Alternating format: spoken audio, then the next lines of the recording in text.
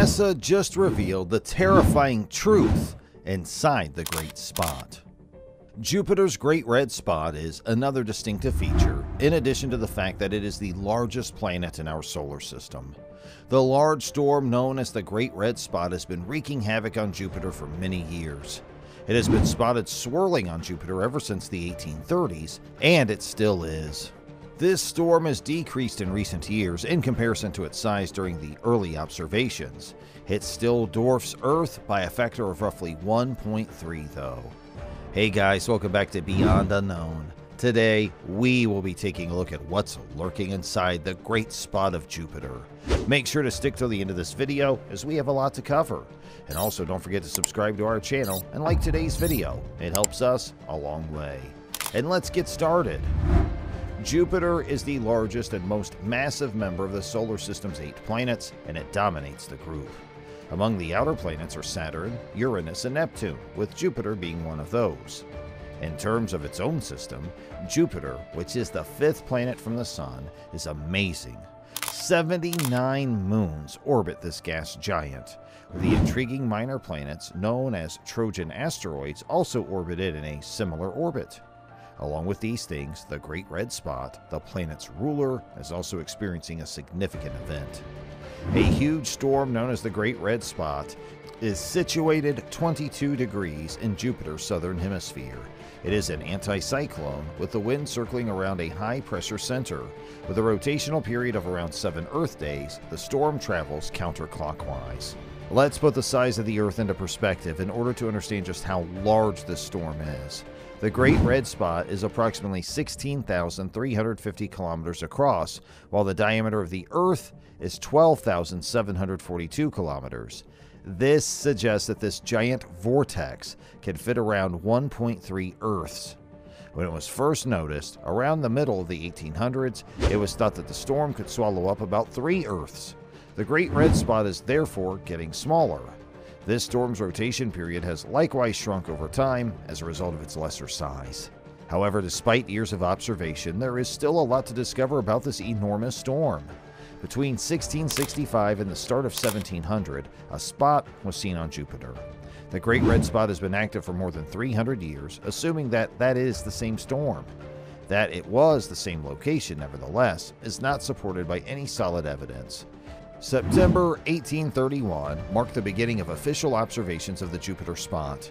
Continuous monitoring started after that in 1878. Between the northern and southern atmospheric belts of Jupiter, there is the Great Red Spot. When compared to the southern band, the northern band is traveling in an easterly direction. The huge storm was created by these diametrically opposed links, which have kept it going for centuries. It occasionally eats lesser storms as well, which keeps it spinning and increases its strength.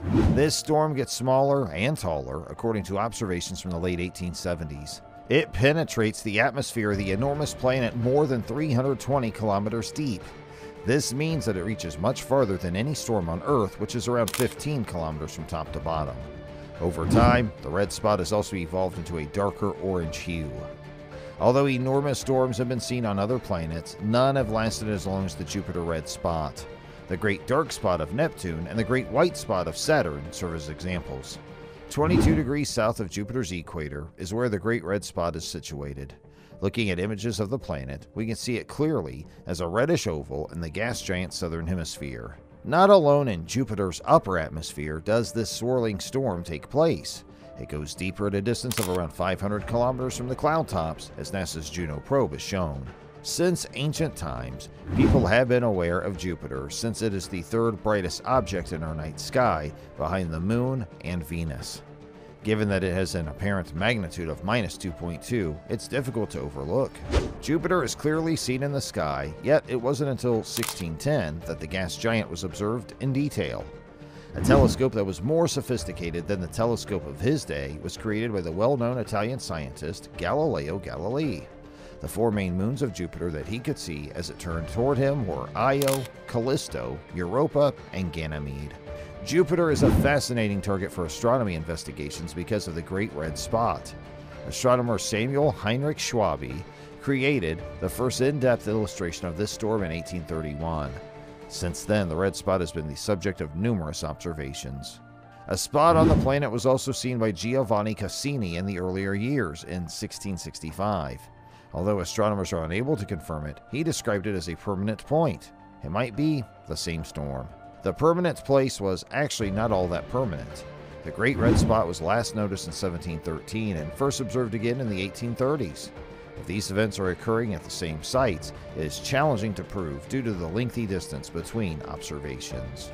The first red representation of the huge Jupiter storm appeared in 1711. It was shown in a Donato Creti painting that is currently housed in the Vatican museums. The Jovian storm had not previously been depicted in color. The Great Red Spot still raises many unanswered concerns, one of which is, why is it red? Its crimson hue's origin still remains a great mystery. Scientists believe it has something to do with the molecules that surround the planet, mainly ammonia, after conducting laboratory studies to test their theory. This is also influenced by cosmic rays, a type of radiation that is consistently present in space. Ammonia makes up the upper atmosphere of Jupiter, and ammonium sulfide clouds make up the lower atmosphere. The bottom layer of clouds is formed by water. These three unite to make white clouds that, when exposed to radiation, divide into molecules that can then be combined to create compounds with a red appearance. Journeys to Jupiter. The first flyby of Jupiter was performed in 1973 by Pioneer 10. A completely new perspective on Jupiter and its system was revealed as a result. Among other things, this flyby captured images of the Galilean moon and the Great Red Spot. Our first up-close view of the red spot was provided during the 1979 flyby of the Voyager 1 probe. This storm's complexity and the fact that the planet is home to numerous such lesser storms were also uncovered. We may also infer its direction of travel from this flyby. It's going against the clock. And we have never had a closer look at the Great Red Spot than we did with the Juno mission. It came very close to Jupiter in 2017 and captured some fascinating pictures of the well-known storm.